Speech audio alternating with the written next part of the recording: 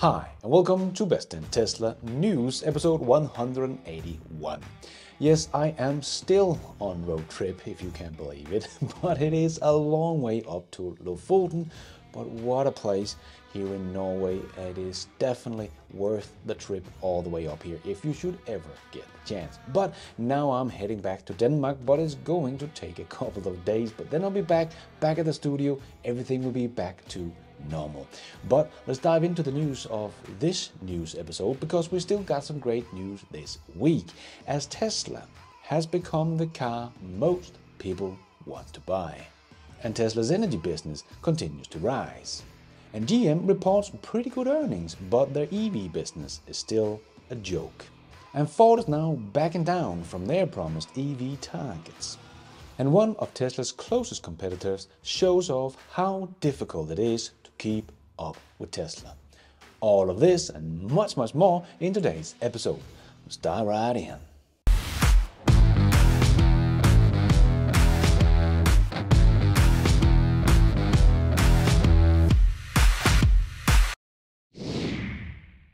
Let's put our living stereo stylus in this groove.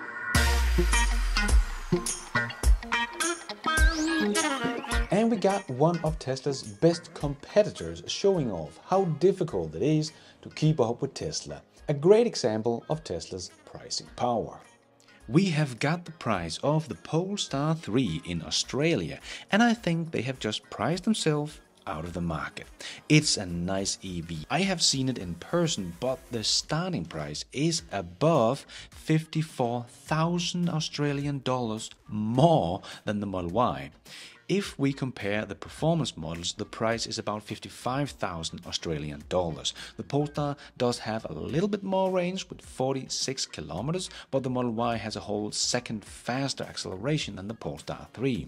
You really have to hate Tesla or be a hardcore Polestar fan to make the choice to buy the Polestar for $50,000 more, and then get less performance, less safety, less capable software and charging infrastructure. So I'm afraid the Polestar is making the same mistake as BYD has done with the BYD Han in Europe, priced it way too high. So even though that might be a nice EV, they have priced it out of the market. In the first half of 2023, BYD has only sold about 154 units of the Han in Europe, compared to Tesla's Model Y that is sitting around 100,000 units. But Polestar might not have much of a choice. As Gene Munster mentioned last week, Polestar should have about a negative margin on their EVs of 45%.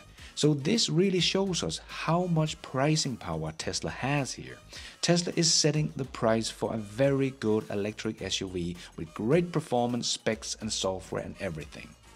And everyone else can't match the price. Polestar is not even close. We're talking about 54,000 Australian dollars more, and Polestar is still losing almost 50% on their EVs. They have no chance of competing with Tesla on price. And you will even get more with your Tesla than you do with your Polestar. The Polestar 3 is a nice EV and might have more luxurious interior, but that is pretty much the only advantage the Polestar 3 have over the Model Y. Yeah, I don't think we will see a huge sales of the Polestar 3 in Australia with those prices. Their numbers will probably look something like the BYD Han in Europe, if they don't change their price. But I don't think they even can. Not easy competing with the likes of Tesla. And we all love to surf the internet, right? But here is a reality check. It's not always safe. It's alarmingly easy to get hacked, as simple as pushing a button, really. Which is why I always prioritize my online security by using a VPN. Using a VPN means that no hacker or internet provider can sneak a peek or steal my data. Everything from my emails, pictures and banking details are encrypted. That allows me to focus on my work without having to worry about my online security. And speaking of online security, I am thrilled to announce today's sponsor, Private Internet Access, or PIA, a world-leading VPN provider. They are one of the biggest and most trusted VPN provider in the world. What makes PIA unique? Well, their VPN is 100% open source and their code is public so that anyone can take a look under the hood and examine just how secure and private their service really is. This level of transparency is rarely seen in other VPNs. This level of trust is probably why they have gathered over 30 million downloads worldwide. Private Internet Access is a US-based VPN provider with one of the most extensive service base globally, almost 30,000 servers. Talk about impressive. And what does PIA do? Well, it hides your IP address and encrypts your internet connection, protecting your digital life. This is incredibly important considering how much of our life is online, on our computers and smart devices. The best part? PIA works on any device, from computers to smartphones, with all major streaming service, which means unrestricted access to all your favorite content anywhere in the world, like on my road trip here up through Norway. And I have some great news. If you use my link down below, you will get an incredible 83% discount on Private Internet Access. That is just over $2.03 a month for a top-tier online security. Plus, you will also get 4 extra months completely for free. So don't wait, sign up for PIA today. It is totally risk-free. They have 30 days money-back guaranteed and 24/7 customer service is available if you should ever need it. So click my link below to get the online privacy we all deserve. And a big thanks to Private Internet Access for sponsoring this video. And GM held their earnings call and made some records on their own, but they still can't keep up with Tesla on net income. General Motors' second quarter net income jumped 52%, so that was very nice, to $2.6 billion. Tesla's net income was $2.7 billion, even though GM have about $20 billion more in revenue. They don't really earn more on the bottom line. But GM had a very good quarter on their financials, but all of that is of course because of their ICE business, so we should not expect that to last for much longer, as the US is also rapidly transitioning over to EVs. The thing GM is just not making in any meaningful volume. 99% of GM sales in Q2 was ICE cars, and their EV sales was down. So I don't think the nice looking financials from GM will continue for much longer, as they are simply just not making the car of the future. They are talking a lot about it, but simply just not executing. And during GM's earnings call, Mary Barra said that they will introduce the next generation Chevy Bolt.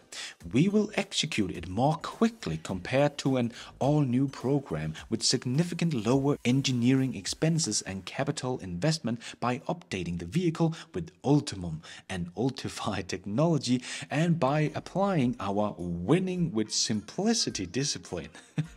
Winning with simplicity?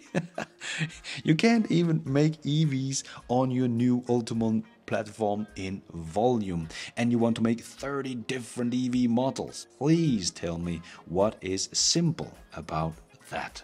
But let's see when they can have this new Bolt on the street in volume, as timing, production site and other details about the next generation Bolt will be announced later. But they will end the current Bolt by the end of this year, so seems like they will have a gap between the old and the new, since they are not ready to announce the new product just yet.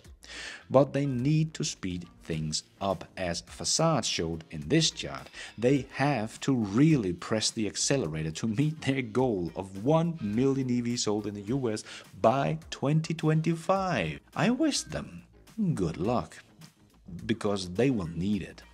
And Tesla is still doing great in the US, as GM and Ford is hardly something we can call competition.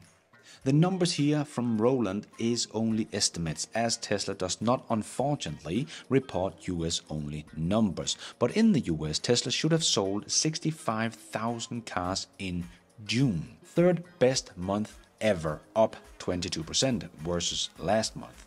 Best June ever, best quarter ever, up 9% quarter over quarter, and 42% year to date versus same period last year. Year to date is 64% of last year's total.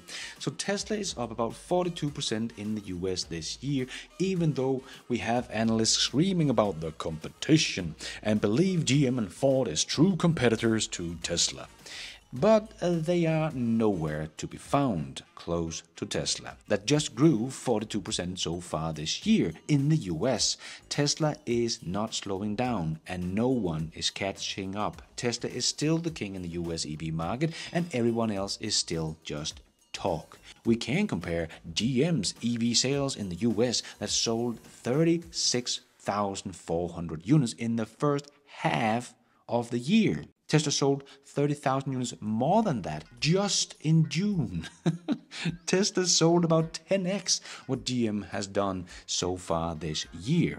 And the story is the same with Ford, that also revealed pretty good financials in Q2, but all driven by their ICE business, of course, as their Model E continues to struggle to ramp up, as Ford backed down from their ambitious milestone for building electric vehicles in the future. Ford had said it would build an annual rate of 600,000 this year, but now they say that won't happen until next year.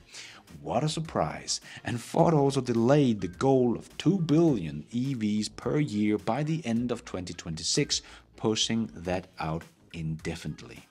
So even though both Ford and GM has said that they would catch up to Tesla, we can see their EV business crumbling right in front of us, and they will not be able to deliver on their promises of 2 million EVs in 2024 and 2026, while Tesla continues to ramp up like crazy with 42% year to date in the US and are getting close to 2 million EVs this year. People that are talking about competition coming and believe Ford and GM will catch up are not really paying attention or very badly informed. There still is no competition to Tesla in the US. None whatsoever. And Tesla's energy business seems to continue to rise as Neon, who built the Hornsdale power plant in Australia, is now expanding their already biggest battery project in Queensland. French renewable energy developer Neon has announced a major increase in the size of its Western Downs battery project in Queensland, which is already the biggest battery co-located with a solar project in Australia. The battery part of what Neo calls the Western Downs Green Power Hub was initially planned to 200 megawatt and 400 megawatt hours, but has now been expanded to 270 megawatt and 540 megawatt hours.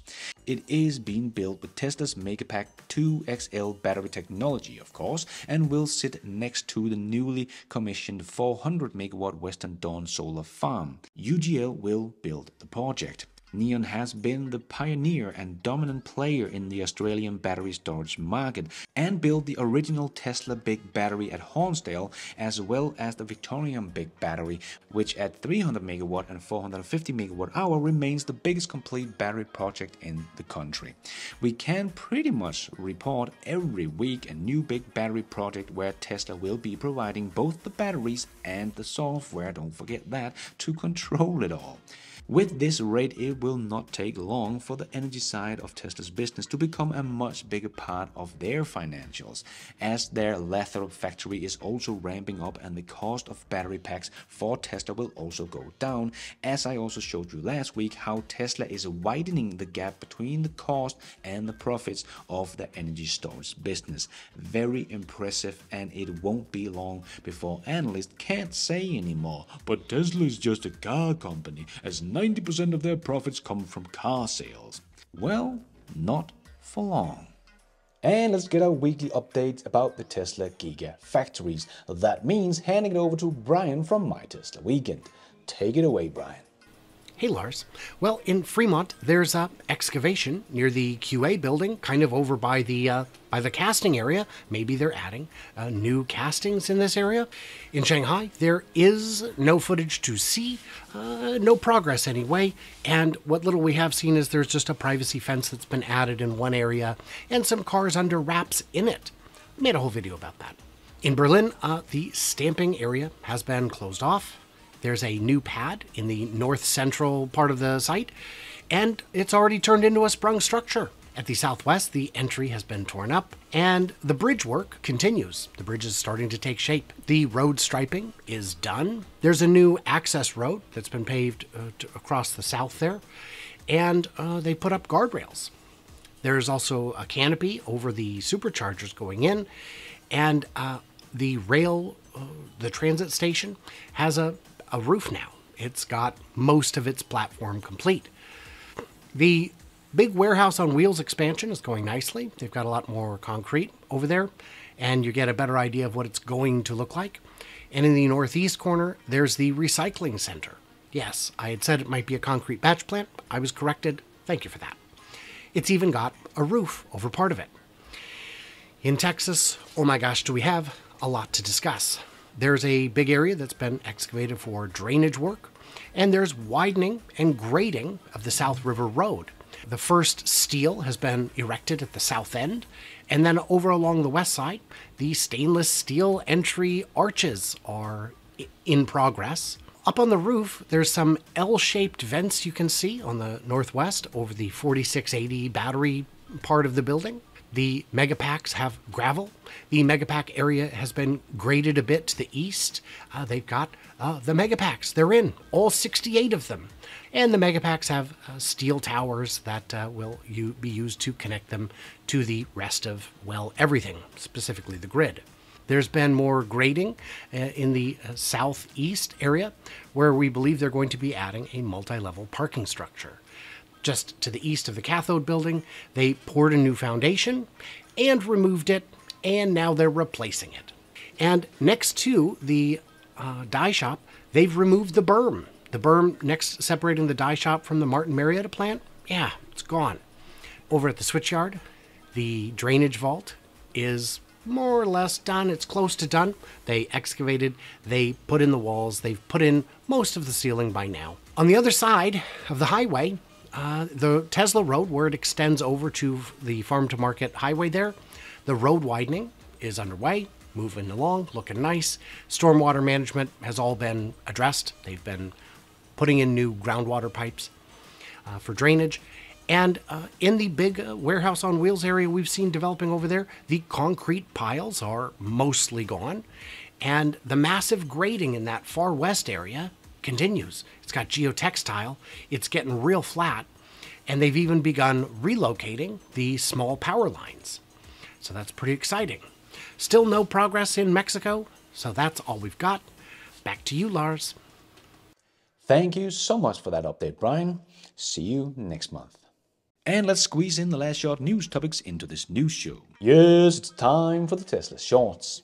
Tesla came out as the car brand people are looking to buy the most across the world, topping the table as the most Google car for sales in 39 countries. It came first in the US in 25 states out of the 50, as well as Canada, France, Spain, Germany, Australia, UAE and Scandinavia. Nice.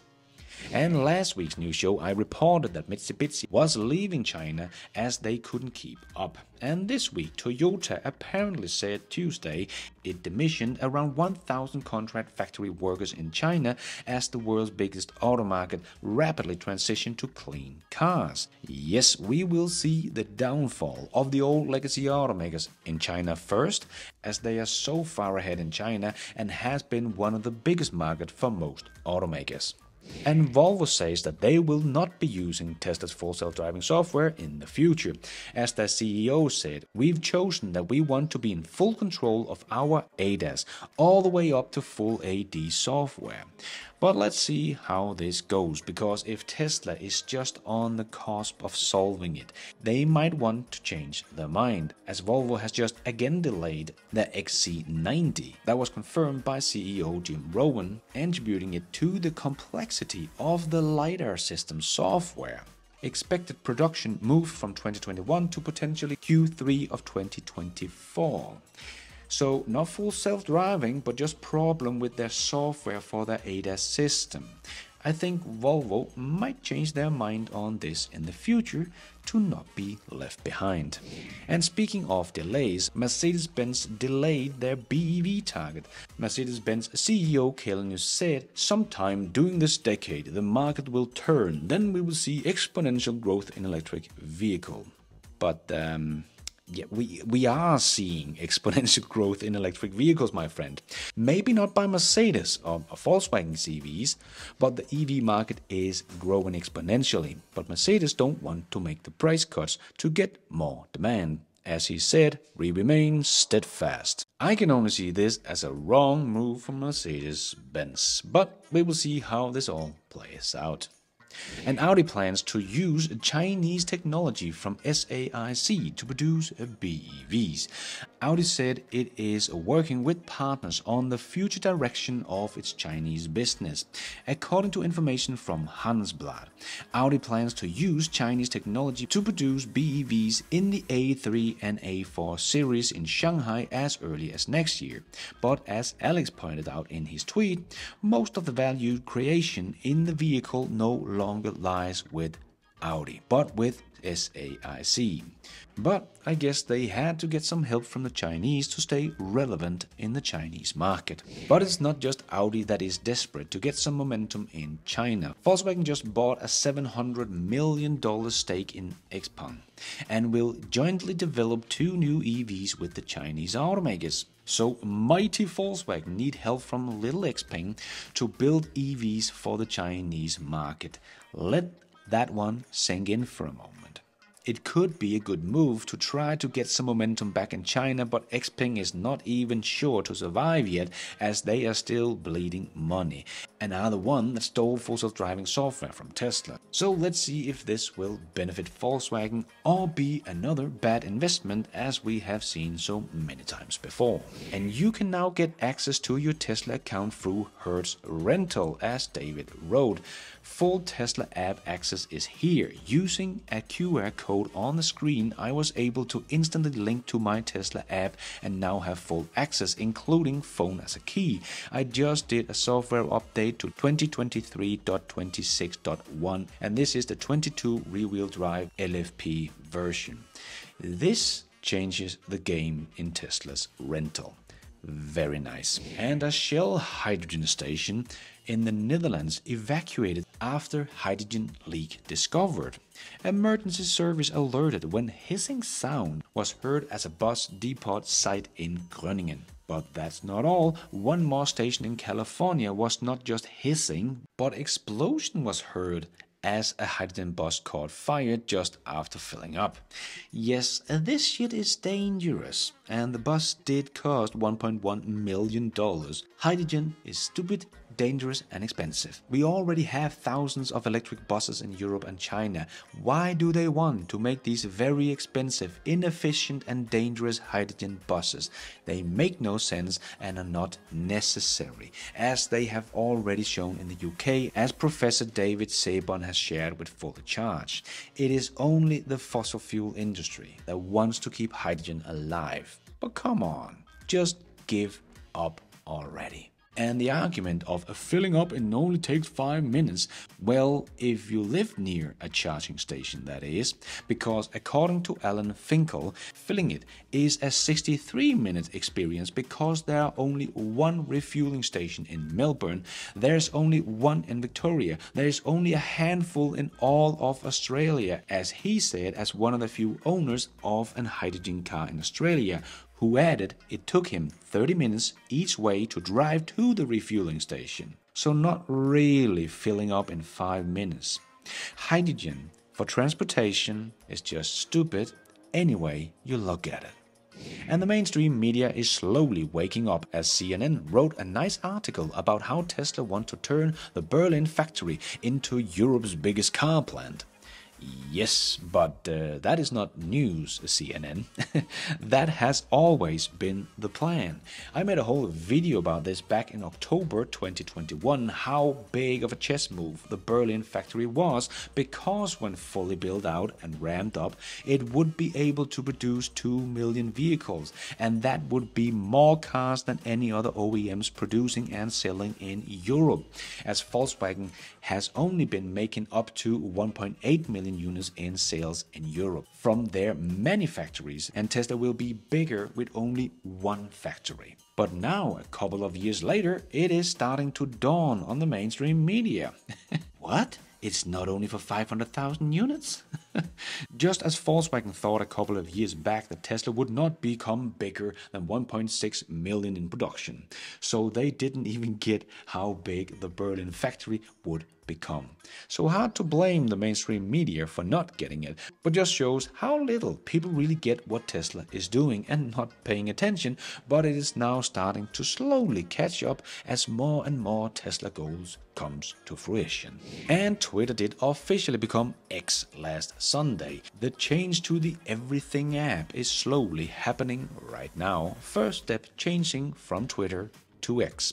If you want to learn more about the implication and especially the banking opportunity, don't forget to check out my video I uploaded a couple of weeks back, link down below.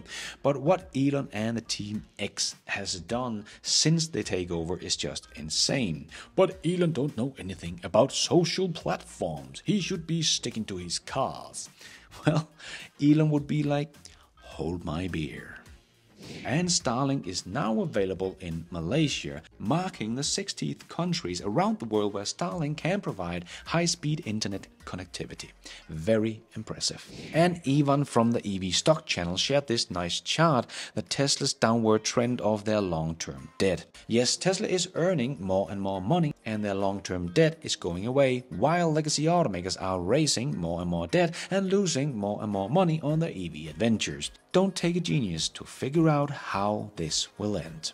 And a green loan over £500 million will see electric vehicle giant Gridserve, I talked about them before on this channel, to push on with the huge expansion of its UK-wide EV charging network, with over 3,000 new high-power charging points set to be installed at more than 500 sites.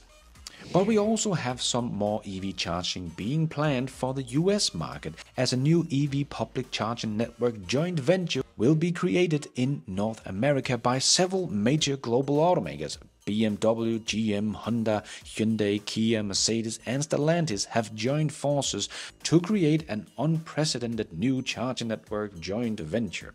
The station will be accessible to all BEVs from any automakers and will offer both CCS and Tesla's North American Charging Standards connector. That's very nice, but we have to remember it is almost the same group of automakers that are behind the Ionity in Europe, Volkswagen's Dieselgate charging network, and they don't perform that great. Even Herbert Diess was out in 2021 after his summer road trip and said the Ionity network was not good enough. So let's hope they can get it working better in the US and are not just a way to get government subsidies. And if you think it's bad that Volkswagen haven't sold a lot of EVs as they wanted to, well, yes, but many of them has ended up at the used car market pretty fast and is not being sold very fast either, as Aeon shared on X. Used Volkswagen ID.3s still seems to be glued to the dealer's lot. The prime example was 42,000 euros on November the 6th, 2022, is now almost 9 months later, without a kilometer added to the odometer, now costs 34,000 euros. Yikes. And Porsche warned on Wednesday that supply chain problems were hampering BEV production and pointed the slower growth in Europe and China. How can they still think that the supply chain problem still works? We all know the constraint in supply chain has lightened up significantly. But every time legacy automakers see bad sales, they just blame it on supply issues. Nothing else is wrong. Sure, if you say so. And in a planning submission for a new supercharger site in the UK, Tesla puts the charging capacity of the new version 4 chargers at 350 kilowatt. Sounds good to me. Hopefully we will soon see the bump in charging speed for the Teslas, as we have been talking about for a couple of years now. And Little X got a chance to say hello to Optimus this week. What a world he's growing up in. And before we end off with a bit of fun, I just want to say thanks to all my supporters. Can't do this without you guys. Thank you so much. And let's end off with a bit of fun. Even animal can get addicted to video games.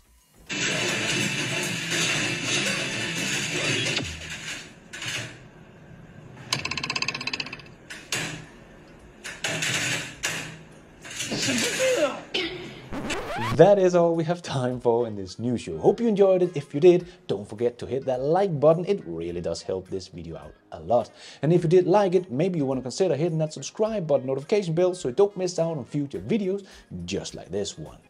If you are already a subscriber, thank you so much for your support. And if you want to support the channel even more, remember you can, for as little as $1, become a patron of this channel and get your shout out on this show. You can also become a member of the YouTube channel to get a shout out and some extra perks. Hit the members button to find out more. And don't forget to follow me on Twitter. I tweet all the news as it comes out and more. And check out the merch store to get some merchandise and support the show. Now it's also possible to support the show without buying anything, becoming a member or a patron. There is a link to a donation options in the show notes. And also as simple as hitting the super like button. But going forward, I will be making more videos for patrons and members only. And I will give my YouTube members and patrons early access to my videos whenever possible and make my videos ads free for members and patrons only. So don't miss out. And thank you for watching. And until next time, take care out there and be nice.